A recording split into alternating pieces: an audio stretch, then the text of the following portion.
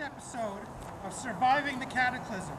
Veston has a good question. He asks, what should I do if I'm surprised by a zombie in an unexpected situation? Well, the key to surviving the Cataclysm is to always be aware of your surroundings so that you are never surprised. As long as you can avoid a zombie getting the drop on you, you're in pretty good condition. Oh, fuck! The post-apocalyptic zombie genre of games these days can often be considered a standard affair. Slow-moving zombies that shamble around and chase players that get too close. Maybe some developers add in a few alternate zombie variants, or even zombies that can sprint. But what you often don't see are hordes of Lovecraftian zombies and other strange creatures chasing after your custom-built vehicle capable of punching through walls. Cataclysm Dark Days Ahead is one of those games that took the genre in a different direction. With nearly 10 years of community contributions and development, resulting in one of the largest open source games out there, today we're going to take a look at where it all began and how it's evolved over time. Before getting into Dark Days Ahead, let's go back a bit further and talk about the original game that it comes from, a game called Cataclysm, a zombie roguelike survival game developed by Zachary Jenkins, better known as Wales. The original version that Wales made was pretty far removed from what Cataclysm would become.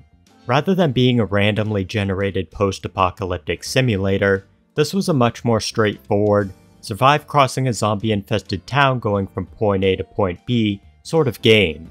Think NetHack meets Left 4 Dead, as these two games would serve as the main inspiration. It was reportedly pretty simple, and according to Wales, only took about 15 to 30 minutes to complete. This would prove to be a good starting spot for a much larger game, and noticing that there really weren't that many post-apocalyptic, let alone zombie survival roguelike games available, Wales would begin shifting the game in a slightly different direction, one much less linear with more of an emphasis on exploring and survival, and so the first real version of Cataclysm would be born. Eventually sharing this game that he had created, it wouldn't be long before Cataclysm began to attract the attention of the roguelike community, namely Dwarf Fortress players on the Bay 12 forums, who saw the game as something of a post-apocalyptic version of Dwarf Fortress's adventure mode. As for what the gameplay was like back then, most of the details I've seen from people describe the game as being a slightly more unforgiving roguelike compared to Dark Days Ahead.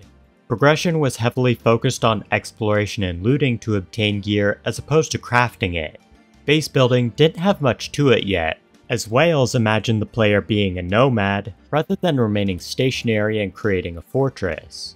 Plenty of modern features like bionics, mutations, and crafting existed, just in much simpler forms. NPCs were deadly and even had to be removed at one point for reworks.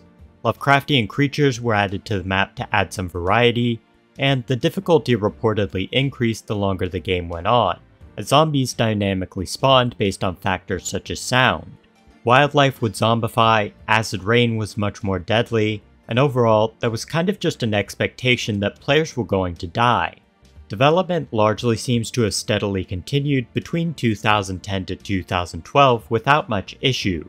The game had been open source from the beginning, allowing for a modding community to grow and contribute to development with things such as vehicles, although Wales would be the sole individual in charge of primary development and determining the game's future. And it was here that Dark Days Ahead would start off, as just another mod looking to add more to the survival experience. Not much about what the original mod specifically added seems to have survived, but we can still see that the two co-creators of the standalone Dark Days Ahead version, the Darkling Wolf and Kevin Grenade, had pretty active modding threads on the old forums. Come late 2012, the community of Cataclysm would be presented with a significant dilemma. Despite the growth and attention that the game was receiving, in late 2012 the word was out to the community. Wales was no longer intending to develop Cataclysm. Despite earlier in the year Wales discussing numerous plans and goals for the game in the long term, development had clearly been slowing down, with mod developers somewhat taking over the role of adding new features with their own work. So why would Wales want to move on from such a successful project? Well, he got a job. More seriously though, this was only part of the reason. Cataclysm had been made at a time in Wales' life when he found himself unemployed and able to dedicate hours every day to development. But now that he was working, between creating new features, fixing old ones, and managing the community, there wasn't enough time to do everything. Combine this with a growing feeling of burnout and declining passion for game development, Wales was just ready to move on. And so everyone was left with the question of what to do next. If Cataclysm was going to have a future, someone would need to fork the codebase and take over development on a new branch. This is where a modder by the name of Kevin McAvern, better known as Glyphgriff, would begin reaching out to others about organizing a team to continue working on Cataclysm. After some discussion, a new plan was formed. Glyphgriff had more experience working with websites, so he would establish a new webpage and forums for Cataclysm to be continued under the Dark Days Ahead name, while the Darkling Wolf and Kevin Grenade, along with other contributors, would handle more of the programming and organization of game development. Under the team name Clever Raven, Cataclysm would be forked onto a new branch. Many members of the community would follow Dark Days Ahead to their new website, viewing them as the leaders of continuing Cataclysm, and like that, the new team was on their own. These early days of Dark Days Ahead being on its own would have some challenges to overcome. The team had to adjust to a new structure for adding features to the game as people started falling into positions of leadership, and questions began to arise over what direction development should take. On one side, some contributors felt the game should be providing a simulation experience by focusing on realistic sounding features and gameplay. On the other hand, some people held an opinion much closer to Wales' development beliefs, that while realism was good when possible, if realism would result in tedious or unfun gameplay, then compromises should be made. Naturally, there were plenty of disagreements and arguments over features, but for the most part, balanced compromises could be reached. Although interestingly, one of the most heated and contentious debates from this time reportedly had nothing to do with the realism debate. No, the biggest argument occurred over whether milk containers should be called carboys or gallon jugs. This was also a period where the community was seeing a large amount of growth. Dark Days Ahead may have been new to developing on its own, but word of their work attracted more waves of players, and before long, the game was going from receiving only a few hundred downloads per month to a few thousand. Looking at the first few stable patches from this time period, there really isn't too much to talk about. The first update, version 0.1, came out on February 26, 2013. You did have a few non-version updates before this, adding features like item disassembly, chain link fences, and various bug fixes, but 0.1 was the first official version update. As for what was added, we get to see a whole 4 lines of updates in the changelog. Palisade and log walls, ripping clothes into bandages with your hands, and a revolving shotgun. 0.2 was similarly light on features, but brought about one major change. Zombie spawns could now be set to static rather than dynamic. Previously, Cataclysm would spawn zombies around the player based on factors such as noise, meaning that it was possible to clear out an area only for more zombies to spawn and attack the player. But now, zombies could be set to spawn upon world generation, resulting in worlds starting out more dangerous and becoming emptier over time. Version 0.3 finally had a bit more substance, although this could be in part due to changelogs finally being better maintained. As for the actual contents of the patch, aside from smoker zombies, more tools, players spawning with a pocket knife and lighter, and the great carboy versus gallon jug debate finally being resolved, most features appear to have been sensible fixes, adjustments, or other minor additions. 0.4 would continue this trend. Item disassembly fixes, power armor, technical improvements to map tiles allowing them to hold more items, and basic professions. Really, the game wouldn't see its first major patch until version 0.5 released on May 14th. Compared to previous stable releases, this one was actually pretty big.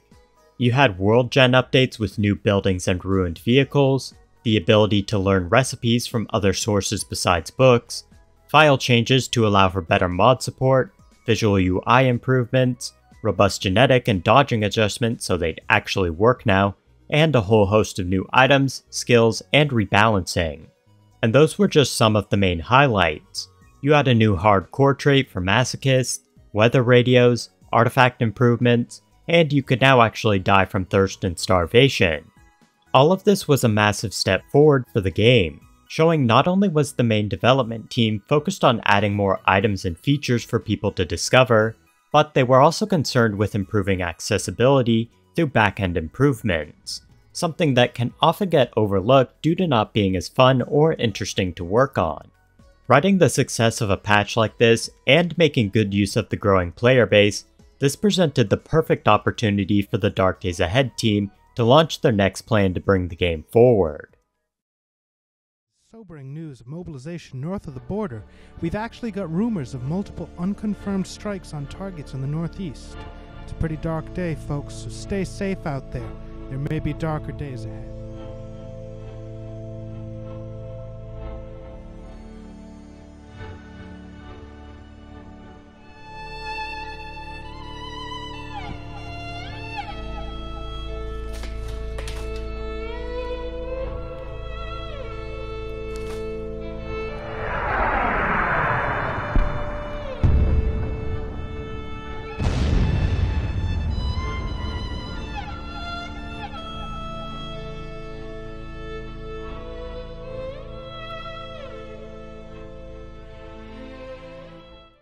On June 21st, Clever Raven would launch a Kickstarter for Cataclysm Dark Days Ahead.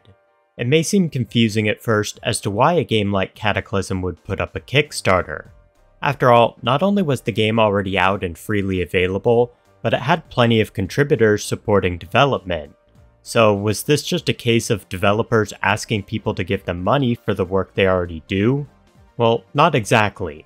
The development team would explain on the Kickstarter page that this Kickstarter was about jumpstarting a new age of Cataclysm development. A problem that has plagued the game over the years is that the frequent experimental updates created difficulties with working on long-term projects. Many new features and adjustments in experimental builds can easily set works in progress back by days or even weeks. What the team needed was someone they could trust to sit down and make some much-needed features happen before the experimental builds got too far ahead. For this task, they'd be employing one of their developers, Ethan Kaminsky, also known as Sauron, to develop a variety of key upgrades to the game, including full tileset graphics for those put off by the ASCII art style, Z-levels for more interaction between in-game layers, and proper modern world managers. With a goal of $7,000, Sauron would be able to dedicate 3 months of full-time development to creating these features for Cataclysm. But if they could raise more than this, then they'd be able to contract him for an even longer period of time. Stretch goals included things like a scenario editor, stealth, vision, and inventory rewrites, and even merchandise if they raised enough. Overall, these changes were focused on technical revisions and improving accessibility rather than just adding more items. Despite complaints by a few individuals over the idea that a free-to-play open source game was trying to do a Kickstarter, most people were supportive of the project, and just 3 days in, the Kickstarter would be halfway funded, with the remaining 50% being given over the following week. In the end, this endeavor would prove to be successful, raising a total of $9,492 to hit one stretch goal and fund 3.5 months of development. There was one little issue though that almost caused a major setback. Shortly after the Kickstarter began, no one could get in contact with Ethan Kaminsky. Not only had he disappeared, but reportedly, members of the team tried getting in contact with his family to see if something had happened to him, only to learn that they hadn't heard anything from him either. This guy completely vanished, and I don't think he's ever reappeared. Luckily, another member of the community would quickly step up to fill the position. Sean McLaughlin, also known as Galen Evil, would take over as full-time developer, in part due to his background as a freelance game programmer. With a new developer found and the money raised, now the pressure was on to deliver the promised features. While the Kickstarter was going on, Cataclysm would end up receiving 2 major updates. Version 0.6, released on June 22nd, brought with it highlights such as zombie revival if they weren't properly butchered, gasoline siphoning, new buildings such as cathedrals, prisons, and mysterious cabins, Zombie spawn density changes based on surrounding buildings, vehicle physics, and the usual bug fixes and other improvements. Smaller additions included things like rotten food changes, so it would no longer magically become fresh upon being cooked, new missions, deadlier radiation, power armor variants, and professions now containing skill support. Following this, 0.7 would make its way into the game less than a month later on July 16th, just before the Kickstarter ended. This update was setting up a few text changes behind the scenes for translating the game into other languages, something we'll start to see in the next few stable patches. As for actual gameplay features, the big highlights here were plenty of new add-ons to the Bionic system. Flashbang generators, railgun modules, the artificial night generator, and plenty of other modules were all added in here. You also had the usual features like more crafting recipes, more guns, bug fixes, and quality of life updates like quick saving and a configurable auto pickup feature. Moving into the post-Kickstarter era, the goal for the next few patches would be about delivering on the Kickstarter objectives. Tile sets, Z-levels, a modern world manager, and the stretch goal of a scenario editor. Fast forward to September 16th with the release of version 0.8, players would see the first feature from the Kickstarter make its way into the game. You had some big features for this update, including additional farming support, new world generation options which allowed for adjusting city size and monster density, backward save compatibility, as well as making use of the text changes with translations into Russian and Chinese. But the big highlight this time was the addition of tile sets. The ASCII art style may have contributed to faster development without needing to worry about art and animations, but it often came at the expense of accessibility.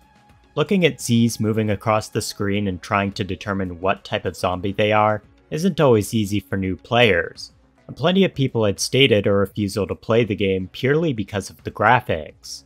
You technically had ways to implement tile sets before this point, but now they were being officially supported without needing any roundabout installation methods. That being said, it was still a work in progress. Not everyone was a fan of the new tile set sprites, with some players who had grown used to what the game looked like sticking with ASCII, and especially on the experimental builds, you could find cases of tile missing placeholders. It was an important step forward for sure, but one that would need continued support and improvements. Moving on to version 0.9, released on November 15th, this release would come with another of the Kickstarter features, the World Factory, which allowed people to manage multiple worlds. The real highlight though would be the sheer amount of new content and mutation category improvements compared to previous patches. You had blacksmithing to create your own tools, new vehicles along with a vehicle construction overhaul, bringing about new components for more reinforced and powerful cars, or maybe you'd prefer to ride around in a shopping cart, killing monsters with new flaming weapons. That was an option now. New weapons, new tools, new armor, and new professions. Throw in technical polish for better performance and more tile set options with Sioux tiles, and you had a pretty hefty patch to cap off 2013. In less than a year, the game had brought in thousands of new players, thousands of new features, and launched a Kickstarter. Overall, a successful first year on its own. Cataclysm's first stable release for 2014 wouldn't kick off until March 2nd, with the release of version 0.8, also known as Kaufman. The time span between stable versions was increasing, but that didn't mean development had slowed down. In fact, there were more contributions being made than ever before, enough so that the patch notes could actually be divided into proper sections, rather than just highlights followed by everything else. Kaufman's highlights this time included things like the long-awaited mod manager with enhanced mod support. You also had full screen mode that was now available, you had more mutation changes including branch thresholds and post-threshold mutations for crazier outcomes, there was a long-asked for feature in mouse-based movement and look controls, fishing, and working refrigerators. As for some other notable minor features, guilt from killing monsters would be reduced over time as players slew more creatures. Matches and the pocket knife were removed from player spawns due to being a little too useful. Most zombies were buffed to have more HP, energy drinks could now be found, more buildings, more mod support, and the usual balance adjustments. Several months after this update would mark the 1-year anniversary of the Kickstarter. Quite a few of the promised features had already made it into the game, such as the World Factory, Mod Manager, and tile support. But there were still 2 features missing: Z-levels and the Scenario Editor. Progress on the Scenario Editor was going well, but Z-levels appear to have had a few issues along the way, leading to some major delays. The team still had about $2,700 left over that could be used, resulting in the decision to place out a bounty on the website Bounty Source, with the hope of finding a programmer willing to perform the necessary work for Z-levels to function. They'd managed to find someone willing to take on the task, but there was still a long road ahead before detailed Z-levels would be added and fully functioning. Some of the rewards for backers were also still a work in progress, as NPC updates were being waited on before adding in custom names. Lastly, in one of the final updates for the Kickstarter, senior developer and web host Glyphgriff would also announce his departure from working on Cataclysm, although he would still continue to manage the official website. After successfully establishing the game during its first year, release fatigue was starting to set in for many. Version 0.b Bryn wouldn't be released until November 17th, but once again brought with it a large list of new changes, notably containing over 9,000 new commits. Highlights this time feature speed improvements, both in how fast zombies moved and speed as in performance quality, more buildings to explore such as motels, warehouses, malls, pizza parlors, and bandit camps. You had more options to configure difficulty through the newly added Scenario Editor. There were additional mutations making players more bird or bear-like. You had new items like grappling hooks, fishing traps, and e-cigs, and plenty of new guns to use. Players could also now do things like brew alcoholic beverages, wear tools, keep weapons in things like holsters or scabbards. There were plenty of new NPCs with new missions, and you can now get killed by a variety of new monsters including wraiths, exploding gas bag zombies, and riot control robots. Seemingly getting into a new cycle of time-stable releases, the next version 0.c Cooper would be released the following year on March 11th. Featuring a new monster infighting system with monsters belonging to various factions, Cooper also brought about the death cam system so players could see the aftermath of what ended a game. There was a new aiming system for guns, allowing players to take their time with aiming shots for additional accuracy. Tailoring kits now had options to add patches and insulation to clothing. New turret options were added for cars to create mobile death machines, and you had better performance for large bases containing thousands of items. The game had really been doing more to assist with massive hideouts that players might want to create as opposed to the early days. You also had rifle straps, fire engines, more clothing options, buildable concrete and brick walls, expansions to the farming system, quality of life improvements like being able to salvage everything on a single tile, and a lot of bug fixes, like doors and windows no longer being the only thing holding up roofs. Once again, another massive patch to start off the year. But unknown to many players at the time, the Cooper update would be the last official stable release that Cataclysm would see for the next few years. Release burnout had certainly been an issue for the team, and trying to organize thousands of adjustments, thousands of new items, and various other performance improvements was proving to be incredibly time-consuming work for what was still a small volunteer team of trusted developers. People were just getting busy with real-life responsibilities, resulting in a struggle to fix all the necessary parts to launch another stable version. The next official update would come eventually, but no one saw the need to rush as the experimental builds were still being updated daily. This did lead to some players questioning if the game had died or if development was discontinued. But for many players, they knew if they wanted new features, all they had to do was download an experimental build that didn't crash every 5 minutes, and they were probably good to go. Additions continued to be made, bugs would be found and fixed, and eventually a code freeze was put in place to finalize features. But for nearly 4 years, there wouldn't be another stable version. Outside of actual game updates, a few other things of note were that Glyphgriff finally moved on from hosting the game's website in 2017. leading to a short outage as the rest of the team worked to find a new web host. It also appears that the team attempted to launch a development voting website around the time of Cooper's release, allowing the community to vote on features and fixes they wanted to see given more focus. However, not many people participated, eventually resulting in the site becoming unmaintained before shutting down sometime later. Lastly, despite not receiving a new stable version in years, the game was still being picked up and advertised on a variety of gaming publications, even receiving recognition in a large ebook project presenting the history of computer role-playing games. Time hadn't eroded people's interest as everyone patiently waited for more news of future development. Finally, on March 8, 2019, the long wait would be over. To say version 0.d Danny was a big update is somewhat of an understatement. I mentioned that Bryn was considered a massive update with around 9,000 new commits.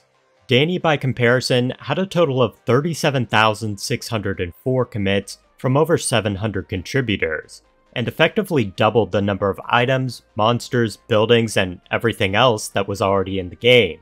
I'll cover what I can, but obviously I might miss a few big additions. The big highlights this time feature things like quality of life improvements to auto-pull, auto-pickup, and batch actions. There was a new pixel minimap for tiles mode, a stamina stat for running and doing other strenuous activities. Player faction bases existed now, allowing people to make communities for NPC followers.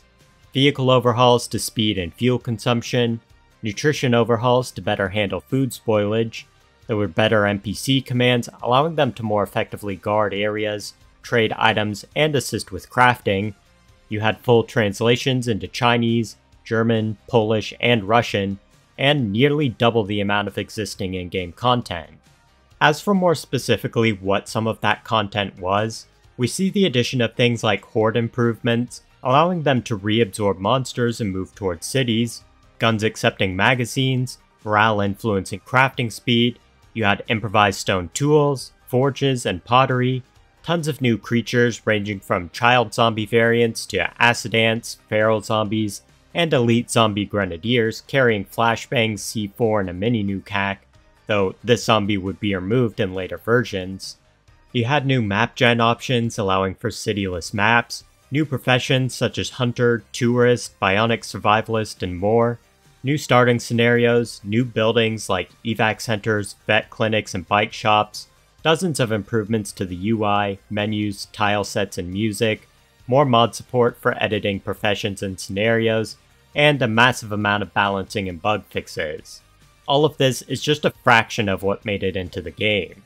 For the people who had been away or didn't keep up with experimental versions, this was a massive amount of new content to explore. You did have one of the last Kickstarter features sort of make it into the game with this version, although it doesn't seem to be clearly listed and I didn't see the feature in previous versions, but that being the experimental Z layers. Detailed Z layers were a work in progress, and still somewhat are even in modern versions, but this meant that the promised features from the Kickstarter had finally made it into the game in some form. It also appears that an official Android version was released about a month after this update. There had been unofficial methods of playing Cataclysm on a mobile device for years before this point, but now people could play a slightly more optimized version on the go. Going forward from such a massive update that took so long, the goal was to have a new stable release available approximately every 6 months. Although this attempted release schedule would immediately be broken with the next version. 0.e Ellison wouldn't be released until April 1st, 2020. The goal for this version was making the world feel more alive by highlighting features focusing on immersion and exploration. You now had long-distance auto movement for walking, driving, and boating. You could ride creatures such as horses if you don't want a car or bike. There were more flexible base camp construction options. The default starting date for new games was now set to mid-spring to avoid spawning in the middle of winter. You had more location variety and building rooftops, crouching for stealthier movement, more scenarios such as the Prison Island, NPC faction improvements with additional commands to further assist players, and turn times being reduced from 6 seconds to 1 second, resulting in longer days when traveling or exploring.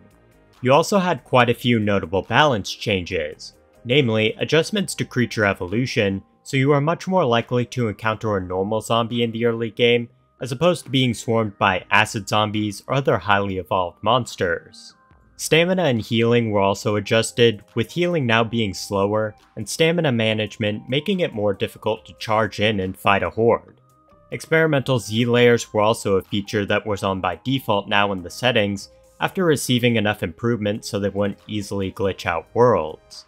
The Ellison patch was also one of the first to receive further sub-patches over the following months, that appeared to have just been bug fixes and other minor adjustments, rather than fully fleshed out new content. And now we finally reached the modern day. Version 0.F Frank, released on July 3rd, 2021. The big feature included in this release was the nested container system that had been requested for years. Rather than just having a pool of items that make up your inventory, with a total storage weight determined by the bags you're carrying, items would now go in specific containers. So now you might put small items in pockets, large items in backpacks, guns in holsters, you get the idea. So no more cases of dropping a backpack in the middle of combat to reduce encumbrance, only to realize that the game decided to include your ammo magazines as part of the randomly selected dropped items. It still took some getting used to for many players, but at least it wasn't quite the buggy mess that it had been on the experimental builds. As for other highlights, in-game achievements now existed to show off accomplishments, with 363 achievements for players to earn. Players and monsters can now bleed, as a proper wound system was intended to be added at a later date. You had plenty of weapon and armor value adjustments, as the update worked to make the game a bit more difficult compared to the Ellison version. You had flying helicopters, new monsters such as flying zombies, rust zombies, taser drones, and teleporting phase skulker zombies. You had performance improvements, Z-level improvements to better interact with vehicles, and the usual thousands of new items, crafting recipes, traits, and more, as well as plenty of new features and supported mods. Just like the previous version, Frank would receive an additional 3 updates containing a large number of bug fixes, adjustments, translation improvements, and even a couple minor features, such as a new auto-driving system with better pathfinding and unlimited map memory. So now that we're past that update, where does the game go from here? What about the future of Cataclysm? Version 0.G already entered a feature freeze back in May, so now it's just a matter of waiting on bugs and other issues to be fixed.